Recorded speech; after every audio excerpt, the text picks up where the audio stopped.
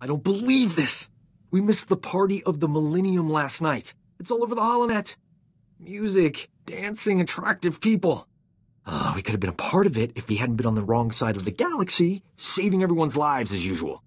2 heroes of the Republic would have been colossal at that shindig. Infinite opportunities for romance. We would have had it made. Just think about how much more colossal we'll be at these parties once the Empire is defeated. We've already earned more admirers than we'll ever have time for. Anything extra is just wasteful. I'm in the prime of my life, and I'm spending it with people who enjoy running around on exploding planets. All I want is to abuse our fame just for one night. Is that so wrong?